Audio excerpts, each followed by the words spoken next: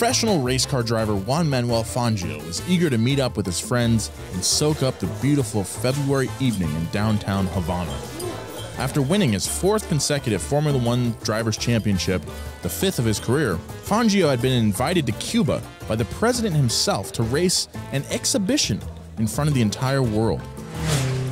He had spent the day being ushered around the city with the president, who had rolled out the proverbial red carpet.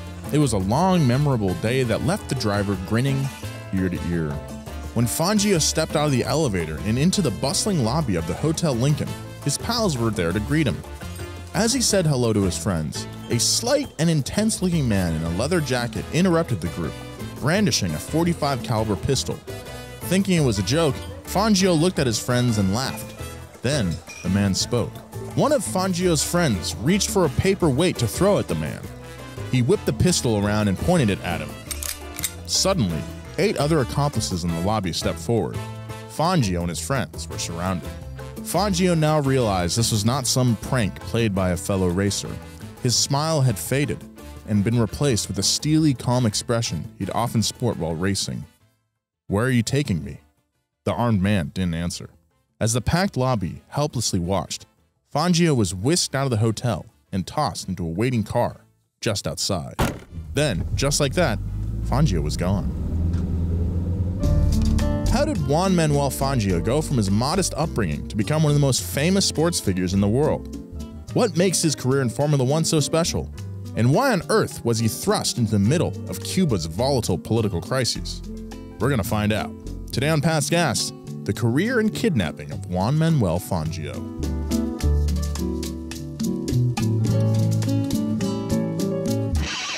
Past Gas Podcast. It's about cars, it's not about sports. Big thanks to Valvoline for sponsoring this episode of Past Gas. Did you know that Valvoline was America's first motor oil brand, making it the original motor oil? Since its founding over 150 years ago, Valvoline and its scientists have been innovating, creating, and reinventing formulas. One of Valvoline's newest oils is the Extended Protection Full Synthetic Motor Oil. It's their best oil yet. It's specially formulated with dual defense additive technology, which combines an innovative additive boosted with fortified detergent system, which cleans out your engine, makes it run great. I use Extended Protection Motor Oil in my 4Runner. It's a 95 4Runner. It's getting a little bit long in the tooth, if you know what I mean. So I really have to be careful with what I put in it. I fully trust Valvoline's Extended Protection though. I use it every time I change the oil in it. It runs great. I haven't had any issues. And that's thanks to Extended Protection's 10 times stronger protection against oil breakdown, meaning as oil ages, it gets thicker and thicker due to thermal degradation. If you don't trust me, ask Rob Dom. He uses the same oil. He trusts it. I trust it. You should too. Next time you get an oil change, ask for Valvoline. You're going to thank me. Thanks, Valvoline. Well, now I'm just craving a Cuban sandwich. Ooh, I love a Cuban. I love a medianoche. Oh, even better. That's my favorite. I think that's better than the classic. I think so too. What's the difference? A medianoche consists of roast pork, ham, mustard, Swiss cheese, and sweet pickles. Mm-hmm. It's a close cousin to the Cuban. The chief difference being the medianoche is made on soft, sweet egg dough bread. Yes. Similar to challah. That's it, dude. Holla. So well, I'm good. glad we got to the bottom of it. Yeah. Welcome to Past Gas. Hey. Nolan's not introing anybody, I'm so not. I guess I'll do it. My name is James Pumphrey. As always, joined by my co-host, Nolan Sykes. Hey. Get yourself a sandwich, kid. And Joseph Weber. I don't have an intro this time. I'm so hungry right now. I am actually quite peckish at the moment. It's not even noon, you guys. We just got we the ate a bagel when we got here. I know I did, but and dude, a protein bar. Podcasting takes it out of me. It does. I guess so. Yeah. This is our second pod that we recorded today. Yeah, sometimes we double up. So I've got nothing new to bring this week. What was our running joke last time? The Dick Barber. Dick Barber. Yeah. Nolan started surfing. He's really annoying about it. Those were it. And I got nothing besides sandwich recommendations. I just spent a week at a lake. I'm a jet ski king. Mm-hmm. Was that your first time riding a jet ski? No. No. No. Okay. No. Would you believe that I've never driven a jet ski? Yeah. Really? Whoa. Man, You you gotta guys change got to that. come to the lake with me. I'll show you what it's all about. I'm a jet ski king. As a Wisconsinite, I feel the need to bring this out. Minnesota touts themselves as a state of 10,000 lakes. Wisconsin has 13,000. Oh, Whoa! Put that on Shots the state fired. seal, dude. Minnesota. Joe Weber hates you. Yeah. Yeah, today we're going to talk about Juan Manuel Fangio. Important that I get the pronunciation correct. Definitely one of the early goats of Formula One. Yeah, they call me the Fangio of jet skiing. They do. I've heard that. Mm-hmm. Did you get kidnapped in Minnesota? I did. How did it end? You'll have to wait for the book. All right, so let's just get right into it. Juan Manuel Fangio was born in Argentina to Italian immigrants on June 24th, 1911. He had a very modest upbringing, as his mother was a housekeeper and his father a stonemason's apprentice. As a child, Juan was very athletic and had a real talent for soccer. The other kids all called him El Chueco, or the bandy-legged one, because of his special ability to bend a soccer ball off his foot to give it an arc. Bend it like Beckham. Bend it like Fangio. Bandy like Fangio. Bondi like Fangio. Juan Manuel was one of 6 children, so money was a little tight. At just 13 years old, Fangio dropped out of high school and got a job as a mechanic's assistant. Up to that point, he had only really known family, church, and soccer. This exposure to cars brought out a whole new obsession for him. And thanks to the elasticity of his teenage brain, he was able to soak in a lot of knowledge very quickly. By 16 years old, Juan was a mechanic, and on occasion, he'd act as a chauffeur for some of the more affluent customers. But in 1932, after completing his country's compulsory military service at the age of 22, Fangio was torn about what direction to take his life in. He thought soccer was his passion, so he accepted an offer to play for a club in Mar del Plata. However, playing professional soccer, he realized that he really missed cars. After some encouragement from his teammates, he started building a custom car in his parents' shed. God, can you imagine just being like torn between being really good at driving or being really good at soccer? I feel like that's like Zach Jobs' kind of life. He's so talented, so dynamic that he could have done anything. Yeah, he's really good at pool. Yeah, Mm-hmm. and golf, skateboarding, working on cars, having cool hair. Hosting shows. Yeah. Pretty cool. Yeah. Man, Damn. imagine. Jeremiah is Jeremiah too. Yeah. Yeah. Jeremiah can dunk, Yeah. Very He athletic, ride smart as shit. cycles, smart as scientist. can't do a kickflip yet, though. Yet, but Yet. he started skateboarding when he was like 35 and Yeah. he's good. He's going to be the Paul Newman of skateboarding. Oh, nice. He's definitely the closest thing we have to Iron Man here done it. And that makes me the Thing. What? From Fantastic Four? Yeah. Different universe, right? No. No. Same. Really? Mm-hmm. Mm-hmm. Were the Fantastic Four part of the Avengers or no? No, No. because I think Fox or something owned the property, not Marvel. Oh. But now Marvel does But again. now Marvel, it's all under the Disney. So Mhm. now, like, they're trying to cast the Fantastic. No, they have. They have? Yeah, the guy from The Office is the bandy-legged Oh, that's man? right. They had that was Yeah, in he's the Multiverse of bandy-legged Madness. man. In Multiverse of Madness, they had Jim as yeah. Doctor. But he is So you got As- the hunk, you got the bandy-legged man. he's you the got bandy-legged man. clear woman. The clear woman is Emily is it Emily Blunt? Oh, John Krasinski's Are they gonna do real that? wife, yeah. Hmm. It's so when they kiss, everyone's not like gross. Yeah. It's like they're married. It's okay. it's Yeah. okay. You don't have to well, pretend for that one. Mm-mm. Yeah, I guess that kiss will be very authentic because they love each other. So I can't wait. yeah, What's the fourth Avenger? The Human Mr. Torch. Fire. Oh, And then Chris Evans is going to play him. Mr. Fuego. Hot Fuego. Michael B. Jordan played him too. that's right. Oh, wow. Mm-hmm. They had Miles Teller in there. Anyway, Miles Teller played the bandy-legged man. yeah. That sounds like a Blumhouse horror movie. The bandy-legged The man. bandy-legged man. Yeah. Soon thereafter, building the custom car, Juan fully embraced his inner gearhead and opened up his own small garage. It was there that he began to tinker with the knowledge he gained as a young mechanic.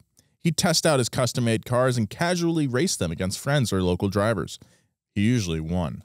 Not only were his cars the fastest, but he also discovered a natural talent for driving. In 1936, at 25 years old, Juan took the terrifying plunge into the world of professional motorsport. This wasn't a dip into the shallow end either. This was the South American Rally Circuit. These were long courses, often thousands of miles, through conditions that seemed impossible to traverse. Yeah, lots of lions on the road. Oh, Joe. Am I wrong? Am I wrong? Prove he's wrong. Prove it. I guess we got to go to South America. Okay, there you go. Yeah, Can't have you ever prove it. seen a Diane Word video? There's lots of lions on South the road. American, not South African. Oh my I God. thought you were... I thought you were doing a bit, and I was playing along. Egg on my face. All right. Ostrich egg. Am I right? Ostrich egg. What? All right. The first major victory of Juan's career happened at the 1940 Gran Premio del Norte. The course was simple. Start in Buenos Aires, drive to Lima, Peru, and then back to Buenos Aires. But simple is not synonymous with easy.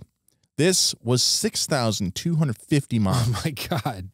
The American equivalent of driving from San Diego, California to Portland, Maine, and back.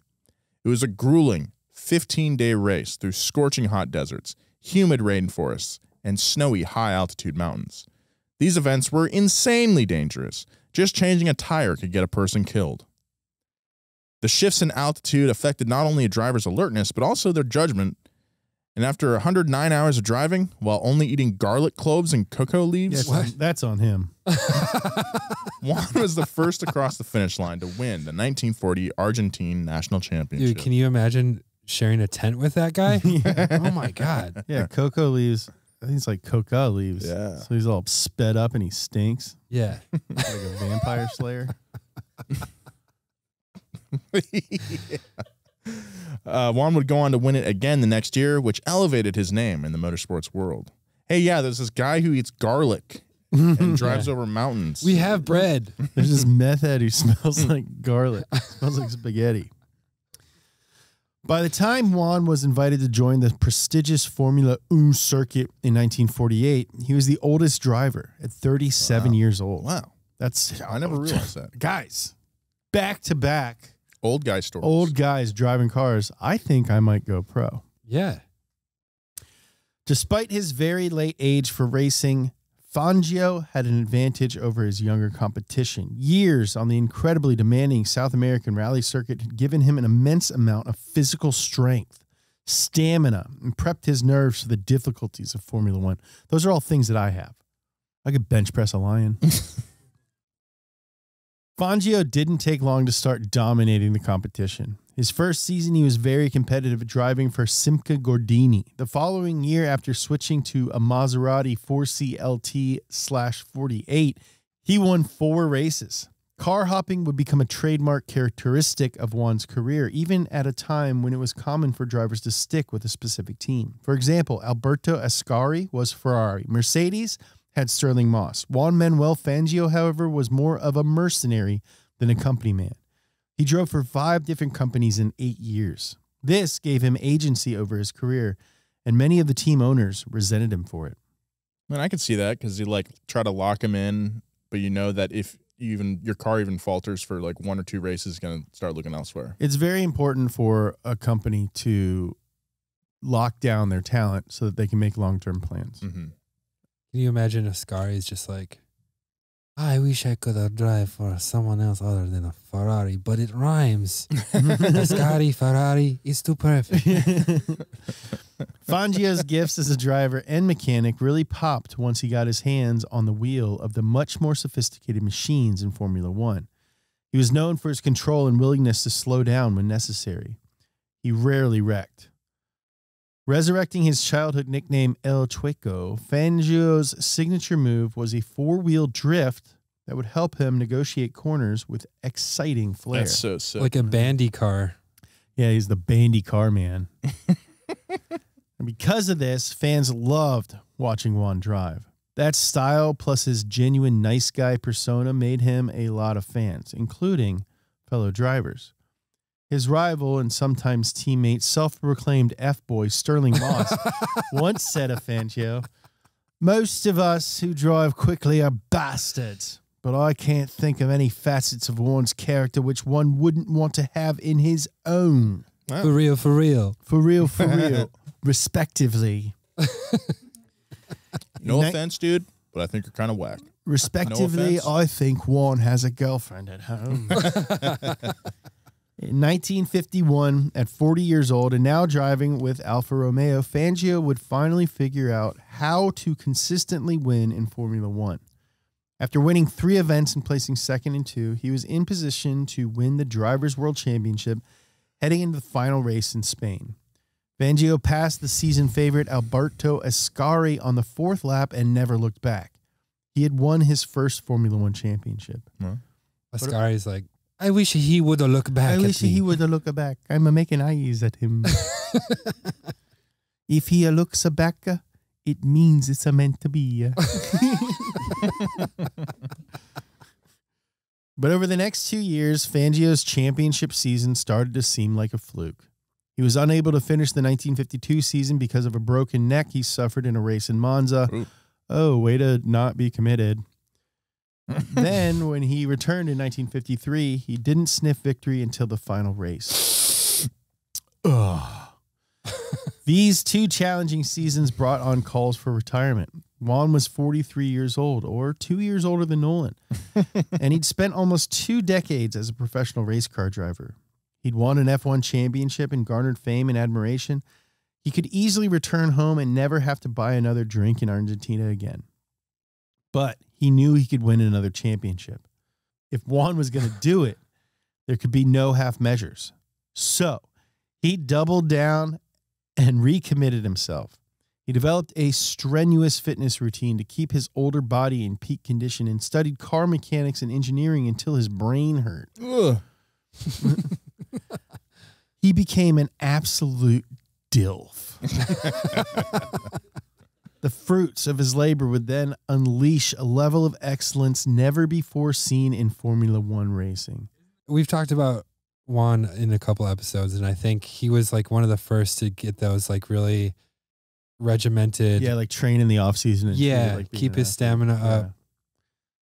DILF stuff. DILF stuff. DILF stuff. In 1954, Juan signed with Mercedes and drove the W196 Monoposto. It was a state-of-the-art vehicle that used desmodromic valves, and we talked about that in B2B, in Bumper to Bumper, on Ducati. Mm-hmm. That created a direct fuel injection. The turbocharged engine was adapted from a World War II German fighter plane and could reach speeds of up to 185 miles per hour. I didn't know that they let them hold on to anything. Yeah. Now, for the audience at home, just pause the podcast, Google search Mercedes W196, and then imagine going 185 in that thing. Yeah, but if you're currently driving, which I imagine a lot of you are, don't do what Nolan just Pull said. over and show your boss when you get to the office. Equipped with the fastest car he'd ever driven and in the best physical shape of his life, Juan grabbed Formula One by the throat and refused to let go, just like Garrett when he's kissing Sarah on F-Boy Island. Are you on season 1? I watched it this week. Oh man, Yeah, I'm on season 2. season 2 is good. Season 1's better. Really? We'll see. Well, okay. Okay. Do you like CJ? Mm-hmm. She's my favorite. I guess she comes back, you're telling me? No. But other people will come back though. Well, Garrett, Casey just came back. He tore through the competition in 1954 to win the final 3 races of the season, taking home his second world championship. In 1955, Fangio won 3 of his first 4 races, giving him an almost insurmountable lead over other drivers. It was clear that he and Mercedes were on their way to another world championship. But then, one of the worst tragedies in motorsport history occurred. Oh, this is a bad one. Big old thanks to BetterHelp for sponsoring this episode of Past Gas. Everyone has different challenges in life. Sometimes you get stuck focusing on the problem and not trying to find a solution. It can be tough to train your brain to stay in problem-solving mode when facing a challenge in life. A couple months ago, my car just died on probably the worst highway you could ever die on, the 110 in LA. I was freaking out. It was 1 a.m, and I had to mentally walk myself backwards from spiraling out of control, and that's hard for a lot of people. But when you learn how to find your own solutions, there's no better feeling. A therapist can help you become a better problem solver, making it easier to accomplish your goals no matter how big or small. I think therapy is super valuable. I think everyone should try therapy at some point in their life. Personally, I think BetterHelp is the best way to get into therapy for someone who's new to it. It's convenient, it's accessible, affordable, and entirely online. You don't even have to go into an office or anything. You can get matched with a therapist after filling out a brief survey and switch therapists at any time. When you want to be a better problem solver, therapy can get you there. Visit betterhelp.com/passgas today to get 10% off your first month. That's betterhelp.com/passgas. Thanks, BetterHelp. Thanks to Stitch Fix for sponsoring this episode of Pass Gas. If you're like me, I hate shopping. It sucks. Especially if you have to go with your girlfriend. It feels like it drags on for hours. You end up sitting down, going on your phone. It's really just a pain in the butt, and that's where Stitch Fix comes in. Stitch Fix is the easy way to get clothes that fit you without having to endlessly scroll through options. All you have to do is answer a few questions about where you typically get your clothes from, what you like to wear, and your price range. With your choices in mind and a wide range of sizes available from extra small to 3XL, Stitch Fix will find your perfect fit and send you clothes handpicked just for you. They've got you covered with over 1,000 brands and styles you know and love. And they'll show you how to wear head-to-toe outfits so you can get dressed up and just go. I went on Stitch Fix and filled out the little survey. It felt like they really understood my style, and they also offered stuff that I at first wasn't comfortable wearing, but as soon as I put it on, I was like, oh, this is pretty tight. I got this like burnt orange thermal, which is, if you know me, is not really my style, but I put it on and I felt like a new person. I wear it all the time now. And right now, Stitch Fix is offering my listeners $20 off their first fix at stitchfix.com/gas. That's stitchfix.com/gas for $20 off today. stitchfix.com/gas. For the 1955 24 Hours of Le Mans, Mercedes had created the fastest, lightest, and most aerodynamic car yet. It was called the 300 SLR, and it was basically the previous year's W196 model equipped with massive upgrades. They turned the 2.7-liter engine into a full 3, and they made the car lighter using a magnesium alloy body. This gave it greater acceleration than any other car at the track. It also came with giant drum brakes and a rear wind brake with the hopes that it would slow the car down just as fast as it could accelerate. So wow, it uses like active aerodynamics. That's pretty sick. Yeah, but this... I mean... it's basically like an airplane flap. Yeah. Like on a wing, if you imagine how those work. It wasn't the car's fault, though. It was just the other car. Early in the race, Juan Manuel had just been passed by his teammate, Pierre Levay. Levay, still new to driving the SLR, misjudged its acceleration capabilities. When the driver in front of him, Lance Macklin, braked to pit, Levay couldn't slow down in time.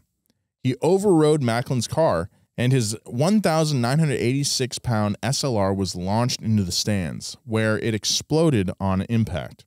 Levay was killed instantly, and pieces of his car became dangerous shrapnel flying in every direction.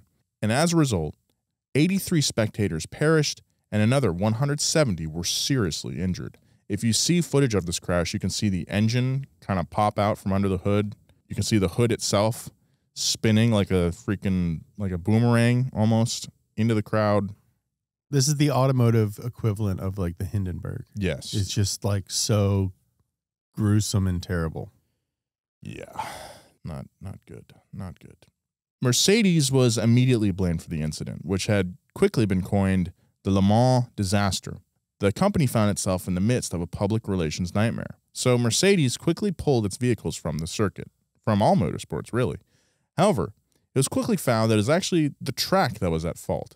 At over 30 years old, it hadn't evolved with the technology of the cars and wasn't capable of handling such high speeds.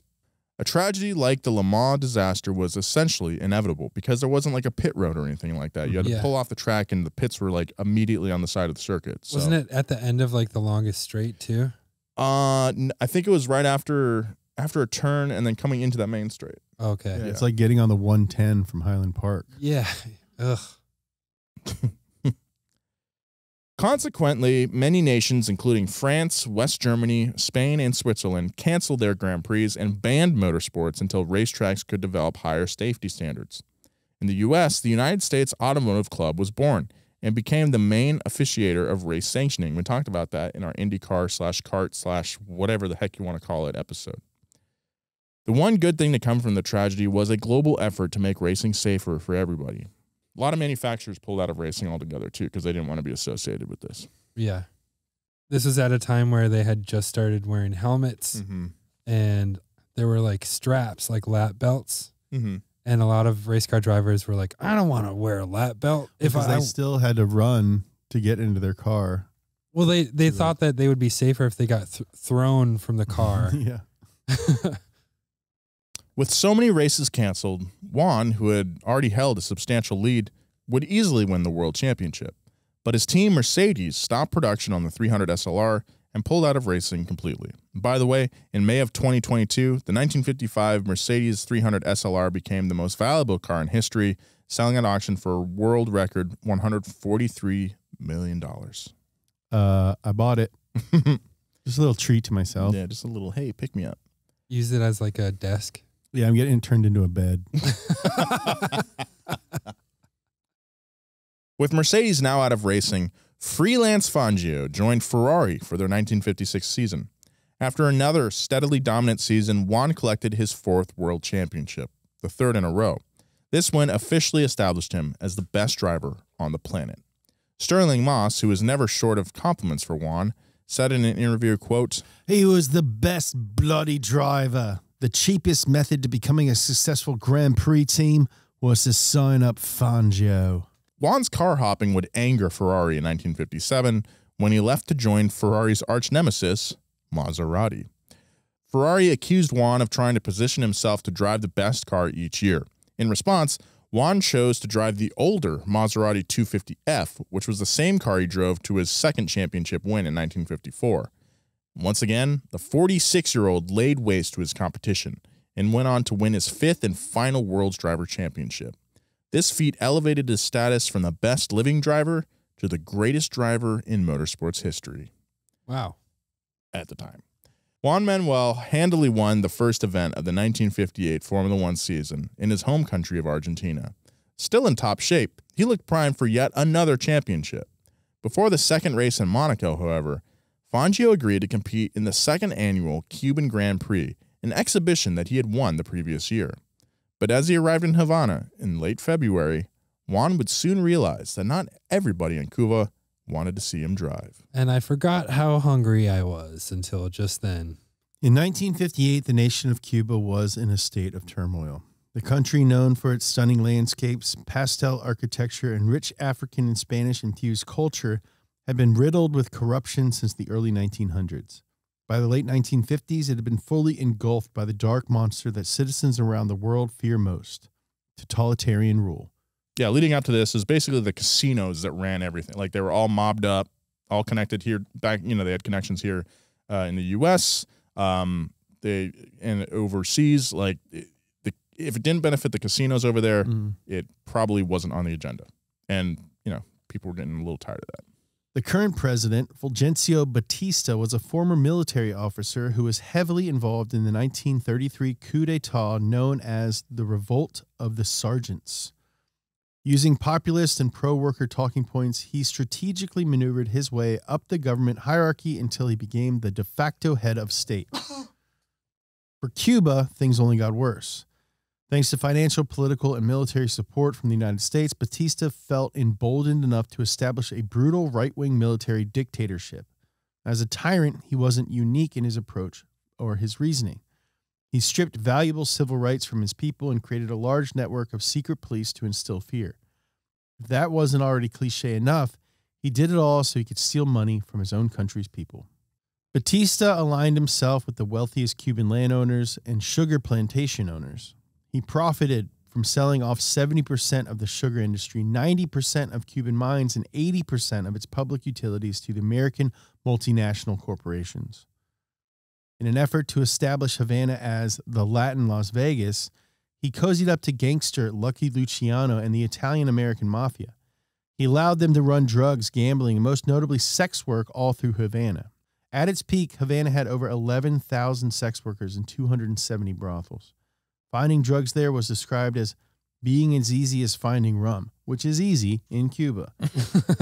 This turned the city into an illicit playground for America's wealthy. Batista was pocketing as much as 10% of the profits, which has been estimated to be around $700 million. Wow. All of this came with a price, the massive suffering of the Cuban people.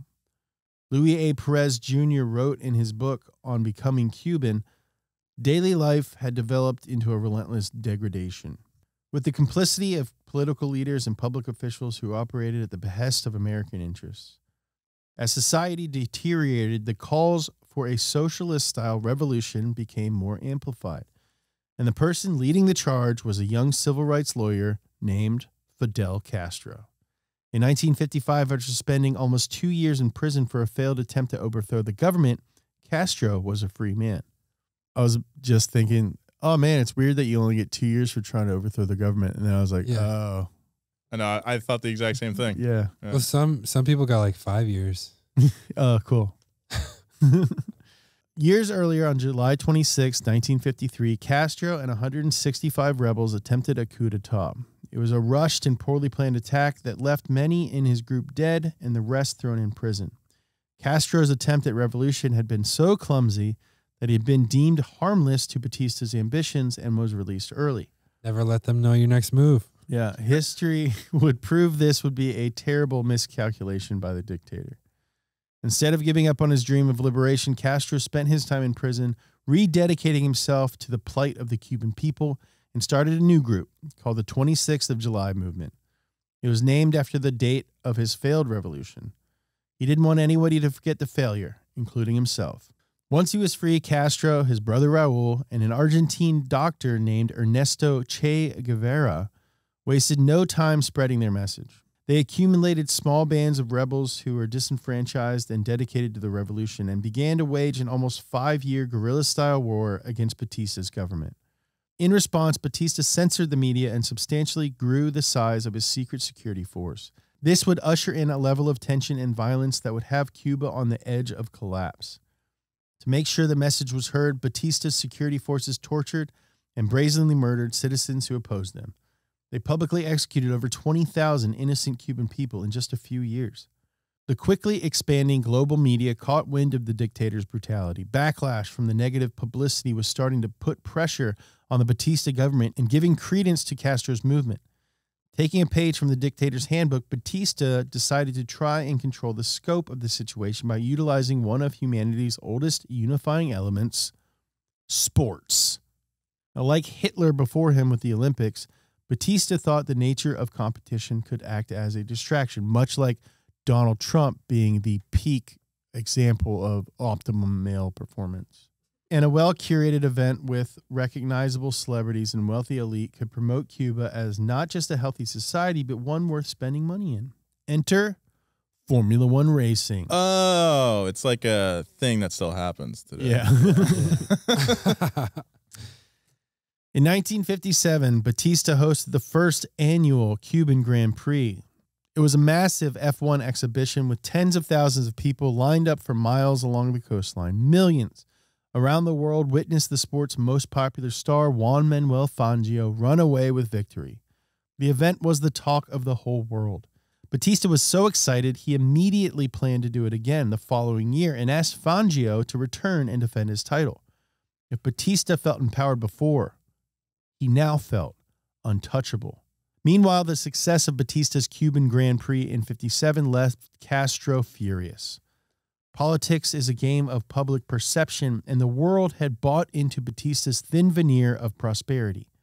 Castro's movement now looked like an illegitimate overreaction. He couldn't allow the second annual Cuban Grand Prix to run so smoothly. When he learned that Juan Manuel Fangio would be returning for the race, he knew exactly how to embarrass Batista. He'd prevent the world's most famous race car driver from ever participating. Hey, big old thanks to Valvoline for sponsoring this episode of Past Gas. Did you know that Valvoline sponsors Donut's own Adam Kidnapping in Formula Drift? It's true. I use Valvoline in my cars, but I'm not an FD driver. But Adam is, and he also uses Valvoline. One of the products that Adam uses is Flex Fill. It's got a flexible pouch packaging that's super easy to get into small spaces, and it produces less waste. This is honestly the best gear oil you could buy. The packaging is awesome. It's like a Capri Sun that you're squirting on your gears and your differentials, whatever. It contains limited slip, which is excellent friction modifier for optimal performance of the clutch pack. This gear oil is so versatile, so easy to use. Highly recommend it. So if you're rebuilding anything on your car, go ahead and get Valvoline Flex Fill gear oil. It works great, super easy to use. Go grab it. Thanks, Valvoline. Fangio's kidnappers didn't want to draw any attention to themselves, so they drove slowly through the streets of Old Havana. Each of the getaway cars had 3 rebels in it, and one of the cars, a black Plymouth, carried the precious cargo that was Juan Manuel Fangio. Oscar Lucero, the gunman from the hotel, sat next to him. While pointing the pistol, Lucero profusely apologized for the inconvenience and was adamant that no harm would come to Juan. Maybe after this, maybe we could be friends after this? I don't know. Listen, man, like, You got snapped? no hard feelings. This is just like,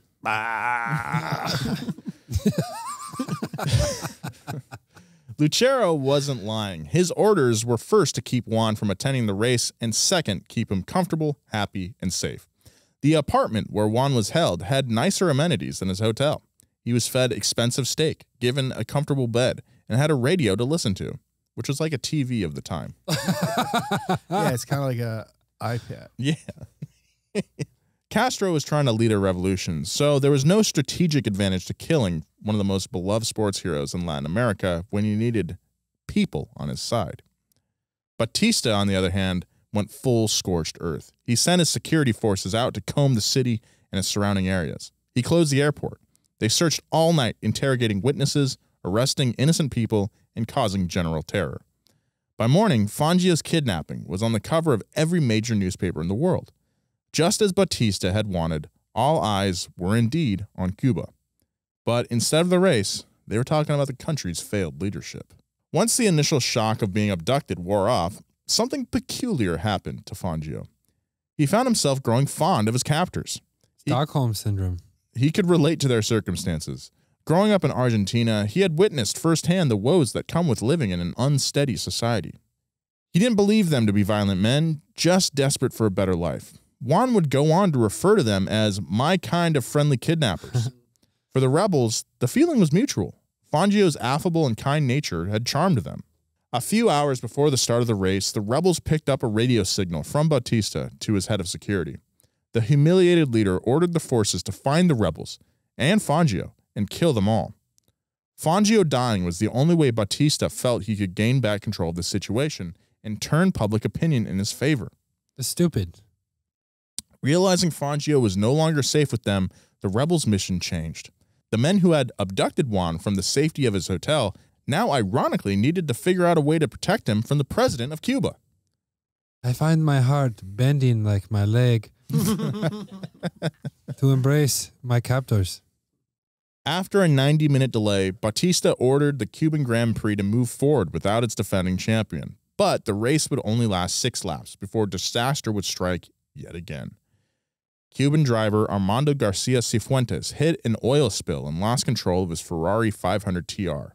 He careened off track and went flying into the stands, injuring 30 people and killing 7. Even in his worst nightmares, Batista couldn't have conjured up such a catastrophic outcome. After being held for 27 hours, Fangio was secretly dropped off at the Argentine embassy, unharmed. Lucero told him, quote, "When the revolution triumphs, you will be our guest of honor." While Cuba's security forces were still searching for Juan, he held a press conference to confirm he was free and okay. He dismissed the idea that he was in any danger and even threw his support behind the rebels. If what the rebels did was in a good cause, then I, as an Argentinian, accept it. We got on well. They were just making a political point. That is incredible. Wow. Yeah. He does seem really nice. Dude, I want to hang out with Fangio. With the Fange? You want to hang out with the Fange? I want Fangio to be my father-in-law. Yeah, that'd be sick. Yeah. That is an incredible quote, man. Yeah. Wow. Batista's regime never fully recovered after Fangio's abduction. The country would be handed over to Fidel Castro's communist regime within the year. Fangio retired from racing just a few months later without finishing the 58th season. He'd accomplished more than any Formula One driver before him and felt he had nothing left to prove. He also went on to have a sentimental relationship with Cuba for the rest of his life and returned in 1981 to meet with Fidel Castro. Wow. On his 80th birthday, Fangio received an odd-looking card in the mail. When he opened it, it read, "Happy birthday from your friends, the kidnappers." That's crazy, man. Wow. It seems pretty improbable that a story like Juan Manuel Fangio's could ever happen again. The composition of his unpredictable yet thrilling life seems like Forrest Gumpian folklore. That's Gumpian in nature, That's baby. Gumpian, dude. He grew up too poor to even finish high school, yet ended up a millionaire. He started Formula One at an age when most drivers retire, yet he won more championships than his peers, 5 in 8 years. He ushered in a pervasive feeling of driver empowerment by working where and for who he wanted to. He survived a broken neck, the worst disaster in motorsport history, and was a political ploy during a violent conflict. And he retired with the reputation as the greatest driver in history. Pretty amazing. Juan Manuel Fangio's name is forever etched into the pages of both record and history books. Some would say those might be the same book. Well, sports and regular history. And he did it all with a grace and modesty that made him beloved by everyone, including rivals, dictators, and kidnappers. When Fangio was released to the Argentine embassy by his captors, the first thing he said to the media couldn't put it more simply. Well, this was one more adventure. That's Dang. pretty amazing. Pretty cool guy. Cool Ultimate life. father-in-law, probably. Yeah, definitely. Wow. I'm just like thinking now how, you know, Batista used Formula One as kind of like to launder its reputation, much like a lot of places do today. But like the main difference now is like I think drivers back then probably kind of turned a blind eye to a lot of stuff. Yeah. And just were I'm just here for the racing. But nowadays, They kind of, most say of the them majority do of it them do. now, too. well, I'm saying the difference now is that you have superstars like Sebastian Vettel Yeah. and Lewis Hamilton and a few others of the younger guys like George Russell now like openly wearing like pride flags on their helmets In countries that- like Saudi Arabia and Azerbaijan and Hungary, which are like pretty rough places if you're LGBTQ. So I think that the nature of being a race car driver it has changed a lot, but we have guys like Juan Manuel to thank for that and always kind of fighting for what's right, you know? Yeah, he always had agency, it seemed like, and just got along with Hey, everyone. you can't which tell is me what to do. I'm fucking Juan Manuel Fangio. What are you yeah, gonna tell me? I'm 46. Like, Yeah. what are you gonna do? Exactly. Fire That me? probably helps a lot too, honestly. Yeah. Yeah. You know who you are at that point. Yeah. Tell me what to do, casino guy. Anyway, Casino thank guy. you. I'm almost 50, dog. You think I'm scared of you, bitch? Yeah. Exactly. I don't know. I do have 8 guns. All right, so we have some fan mail this week. This one comes from Lauren, longtime listener here, first-time emailer. Just wanted to do a shout-out of appreciation. I've watched countless videos from Donut, love the merch, and listen to podcasts every week. I ran a marathon a while back and had past gas on the entire race. Whoa. It was that the is best cool. fuel for that run and kept me laughing, which I Dude, think That means we've run a marathon. helped me true. run faster. Hey, keep it juiced, Yeah. Lauren. Wow. Hell yeah, Wink Wink Nation. Dang, dude, that's sick. Thank you so much for your email. If you'd like to reach out to the show, hit us up at passgas@donutmedia.com. Maybe we'll read your email on the air. I'm going to start training. No, I'm not. I hate running so much. No, but October 22nd, I will swim around the Venice Pier. There will be live music. It's and going to be refreshments. so cold. No, it's not. We'll get him a rash guard. It'll be all right. Oh, right. cool surfer. Cool surfer term. That's what we call shirts. All right. Follow James at James Pumphrey on all social media. Check out Except his TikTok, where I'm Kentucky Cobra. That's right. Kentucky Cobra. And Follow if you are James Pumphrey at TikTok, email us because I want it back. Follow Joe at Joe G. Weber. And follow me at Nolan J. Sykes. In the meantime, be kind. Keep it juiced. Yeah. All right, bye.